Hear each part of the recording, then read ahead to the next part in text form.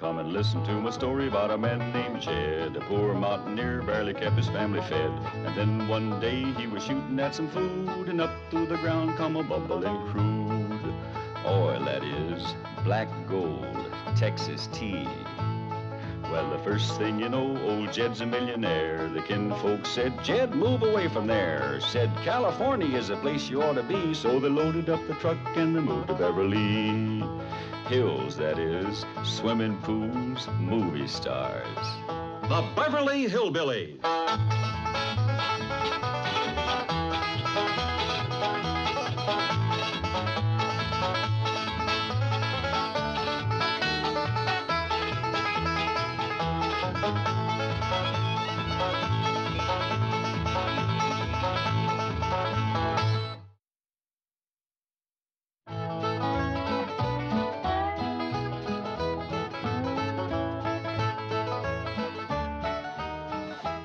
Oh, good.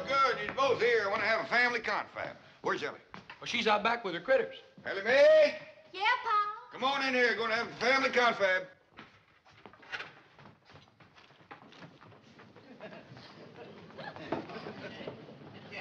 Well, as you all know, poor widow Fenwick and her young'un is coming to spend the day, and we all got lots to do. Fenwick.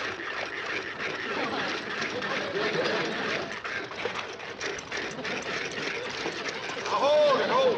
We'll start doing right away. I'd like to say a few words first. Now, let's commence with the victuals.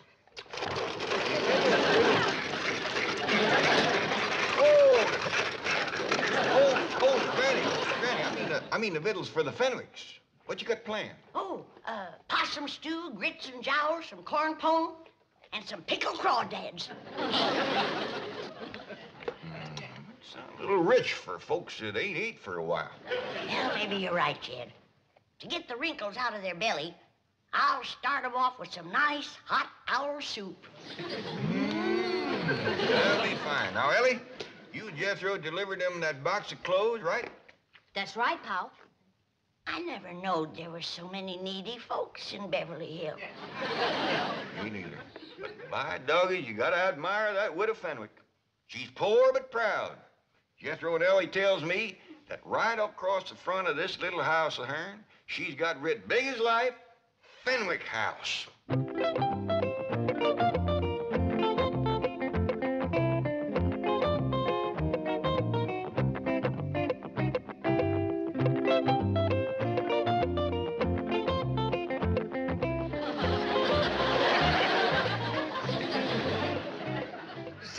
I have not refused to visit the Clampetts. It's just that I can't bring myself to wear those dreadful clothes. They are not dreadful. They are the very latest fashion introduced at the Willows Finishing School by Miss Ellie Mae Clampett herself. Don't you understand, Mummy? The latest thing is to look basic and understated. It has something to do with Zen. But they just don't look right. Mummy, when a girl as rich as Ellie Mae Clampett wears something, it's got to be right. Now, come on, let's not be the last millionaires in Beverly Hills to get the new look. The Clampett look. Where's everybody going in such a hurry? We's gonna have Jethro load furniture to take off to the Fenwicks. Well, now, hold up loading that truck again. How do we know that the family's gonna need all this stuff? Like I told you, Uncle Jed, they need just about everything. Well, how do we know their place is gonna hold it all? Let's go over there and take a look. Yeah. I'd like to see the widow's place. Well, now, Granny, I think the women folks better stay here in case they get here while we're gone. How about you men folks staying? Well, you women folks don't know how to drive the truck. Maybe I can. I ain't never tried. Crank her up, Jethro. Heft your Granny down. We'll be back directly. The widow's liable to be right stove up when she gets here, walking all the way. Don't worry, Jed. One slug of my rheumatism medicine, and she'll be as good as new.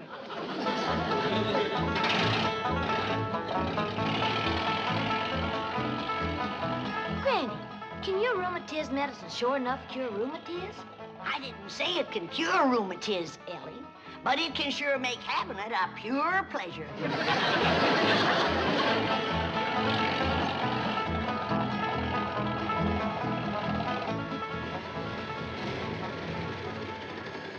don't want to embarrass them, Jethro, so if they still at home, we'll right quick drive by. Don't look like nobody's home, Uncle Jed. Well, come on, let's take a look around.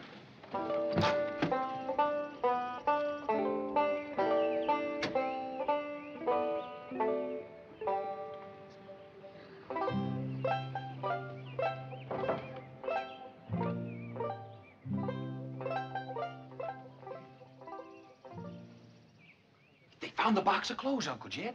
Right here's where Ellie and me left them. Jethro, I seen places with little or nothing in them, but this is pitiful. A chair to sit in. Nor a bed, neither. Ain't got a wash bowl, nor a pitcher to fill it with water, nor a window big enough to throw it out. Hey, Uncle Jed, we gonna bring them some stuff? No, Jethro, you couldn't squeeze enough stuff in this place to make it fit for two women to live in. Well, then what are we gonna do? We gotta get him to move into our place. It ain't gonna be easy, with her being such a prideful woman. But it just ain't right for us to have so much stuff and to let them live here in a place like this.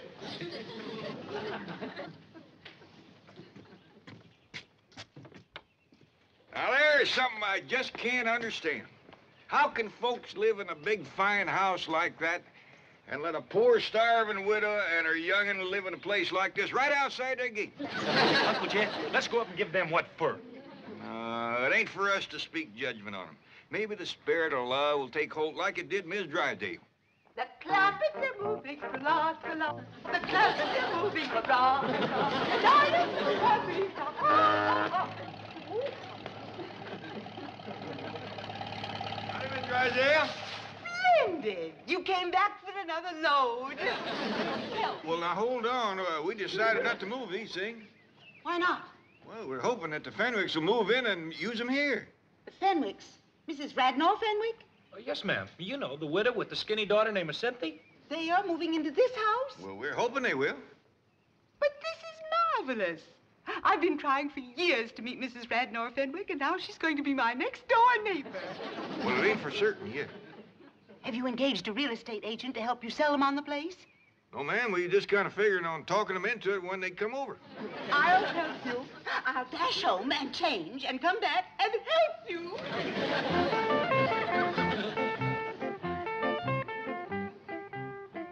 You see what I mean, Jethro? The spirit of love has put wings on her feet. I'll say, Uncle Jed. Just look at her go over that edge.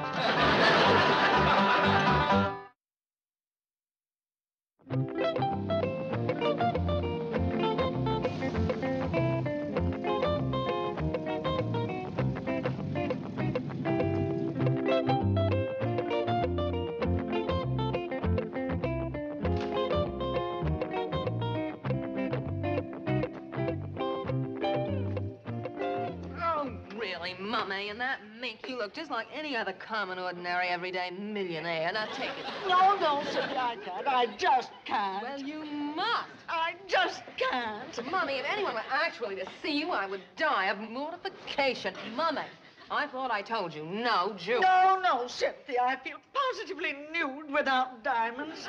We are trying to achieve the Clampett look, a look of studied slovenliness. Oh, Cynthia. Beasley, our purses, please. No, Cynthia, not those buckets. Be silly, Mummy. Yesterday, Ellie Mae Clampett carried one to school, and the effect was devastating. Oh, dear, if your father could see us now, he'd just turn over in his mausoleum. Beasley, get the rolls out of sight quickly. We'll call you if we need you. Yes, Beasley, park it close by. Yes, I'll phone you to the front seat number.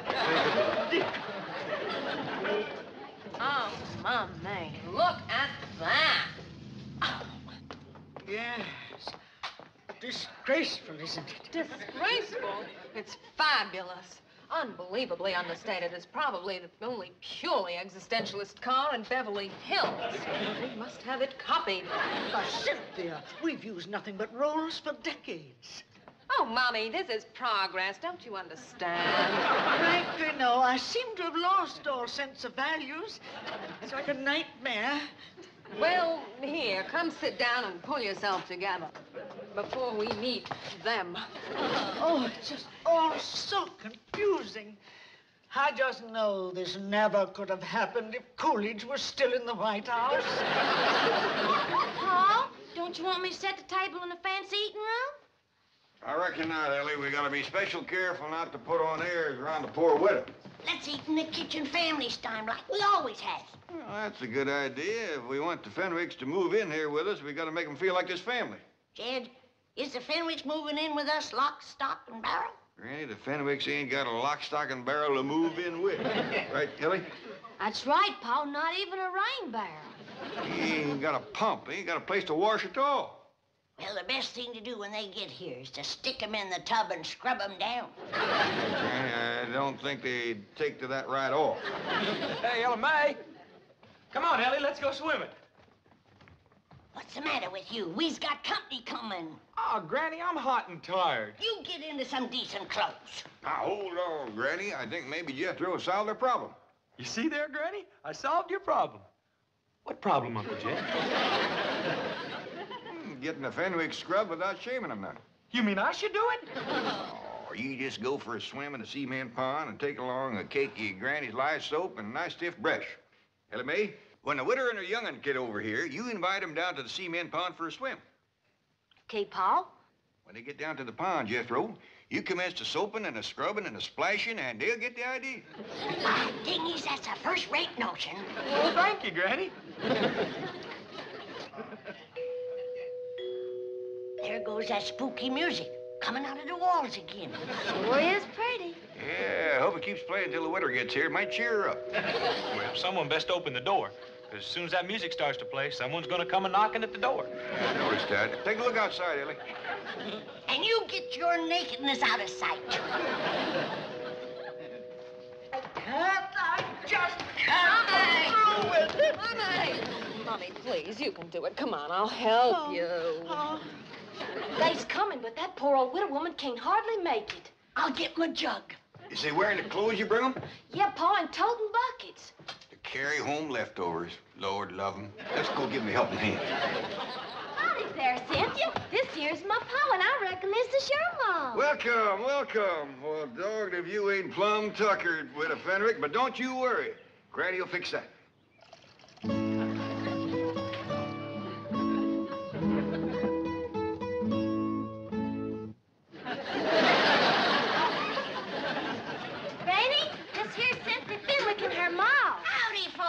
Take their buckets out to the kitchen, Ellie. Yes, sir, Pa. See you in a little bit, Cynthia. Thank you, darling. Too low. Ellie Mae, be sure they're scoured good and don't leak. Do it, Granny. Here, widow, this'll brace you up. Oh, thank you. Orange pico? No, white lightning. Oh, I'm not familiar with the blend, but tea is tea.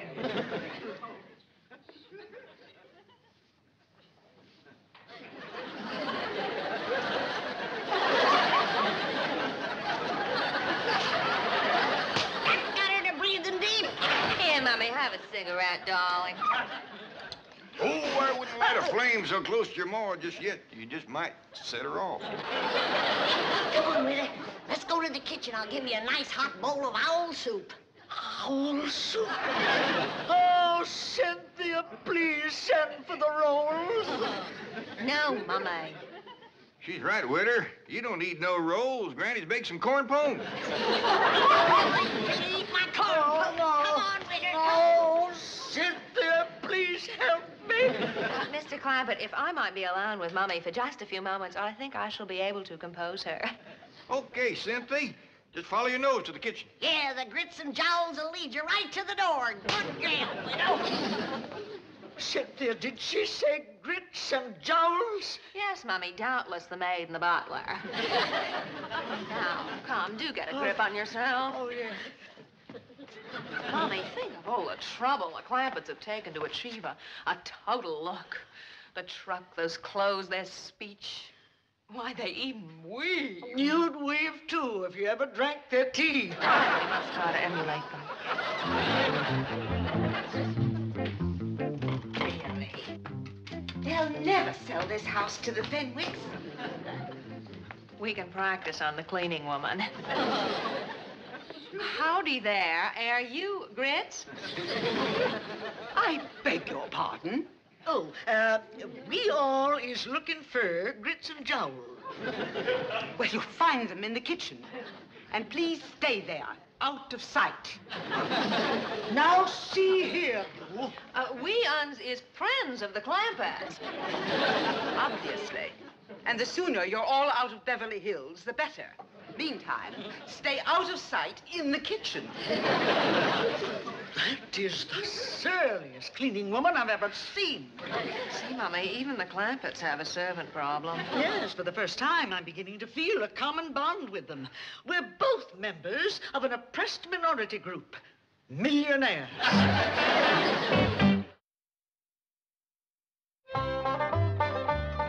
Ain't the Fenwick sniffed their way to the kitchen yet? Well, not yet, Pa. Should I go and find them? Well, let's have a little confab first. Now, Jethro is getting powerful hungry, paddling around in the cement pond with that brush and soap.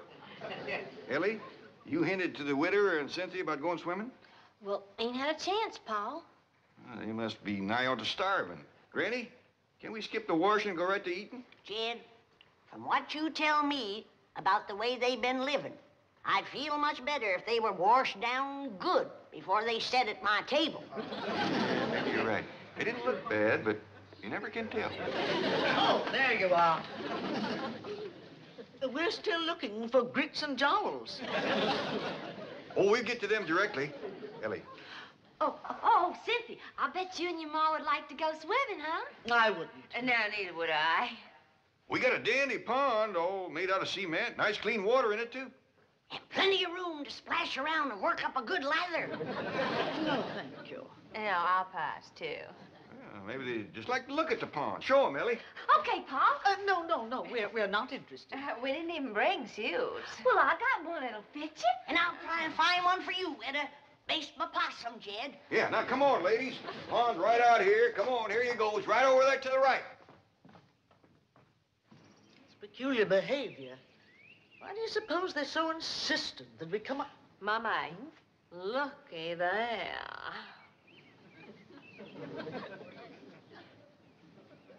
Magnificent. What a specimen of manhood. Who do you suppose he is? Let's find out. Clampett. Oh, Mr. Clampett. Who is that Adonis by the side of the pool? Adonis? That magnificent creature with the rippling biceps. Let's take a look, ma'am. That's why they wanted us to see the pool. They're going to attempt a little matchmaking. Oh, I hope so.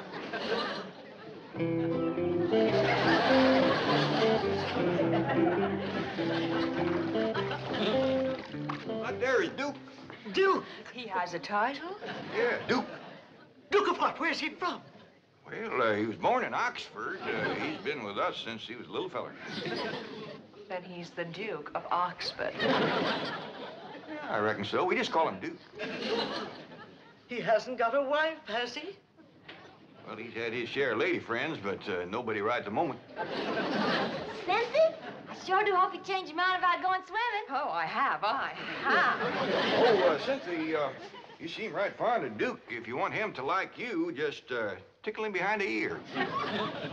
He just loves that, Cynthia. And when he lays over on his back, scratch his belly. But don't stand there. Get scratching. Sure where to change, Ellie. Okay, Pa. Mr. Clampett, I imagine that Cynthia and I do appear a bit eager, but I want you to know that my daughter is worthy of royalty. We Fenwicks are a very, very old family. Oh, now, Witter, don't talk like that. There's many a good tune left in an old fiddle. Etta, here's a brand new swimming suit. Never been wore before. It was given to Jed here for a wedding present. Remember, Jed? Too big. Wouldn't be enough left sticking out to wash. Wash? Well, we'll make do. You better leave the room, Jed. Go on out to the laundry tub, Witter, and peel your shirt off.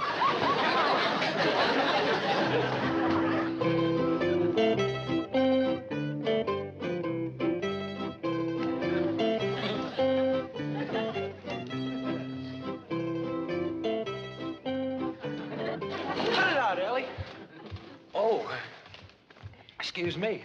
Howdy, ma'am. Your Grace. Yours too.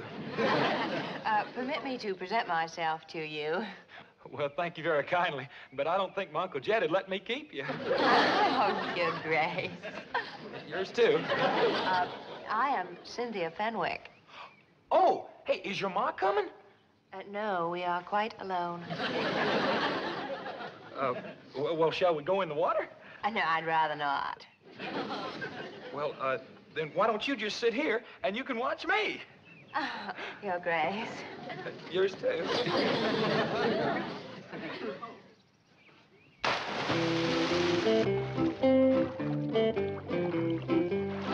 Now watch here. Are you watching, Cynthia? Oh, yes, I am. All right, now, here we go.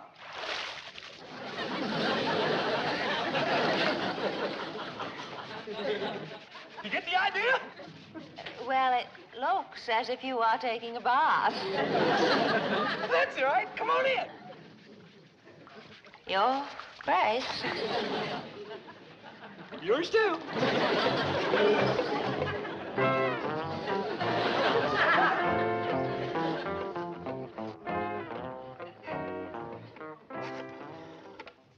Mobile operator, give me JL 13411.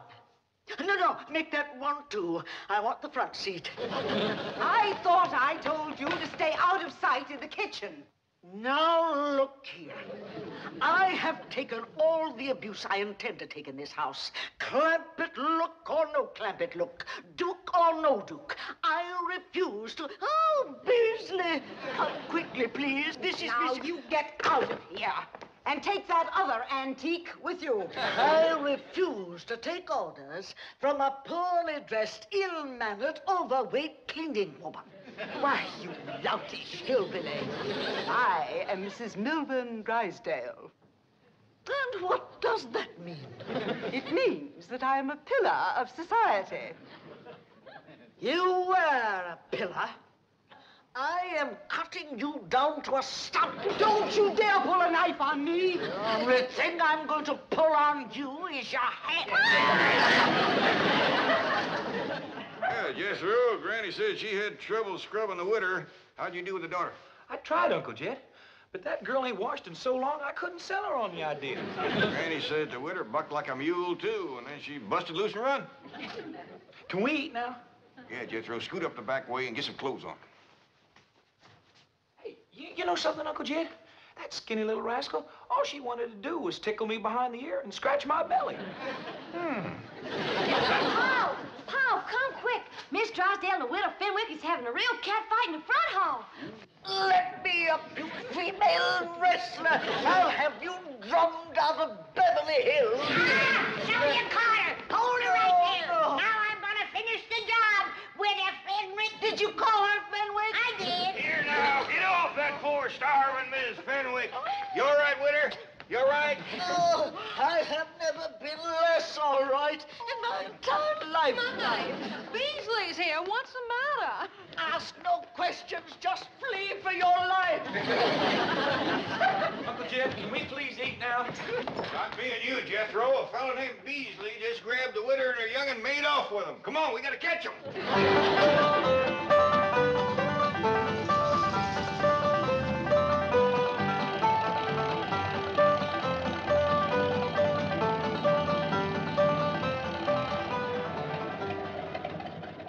They turned right in there, Uncle Jed. And now the gates are closed. Well, I'll be doggone. That Beasley feller is the one that lives in that big mansion. And he's taking the widow and Cynthia into his house. And bound and scraping to him, too. Uncle Jed, you was right about not speaking judgment on that rich fella. Yeah, looks like the spirit of love sure took a hold of him, all right. Come on, Jethro, let's go home and have some possum.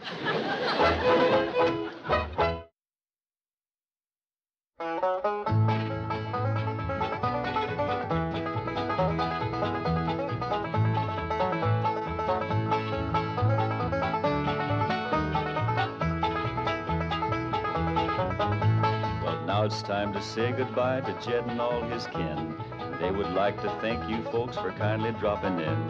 You're all invited back next week to this locality to have a heaping helping of their hospitality. Hillbilly, that is. Set a spell. Take your shoes off. Y'all come back now. Here? This has been a Filmways presentation.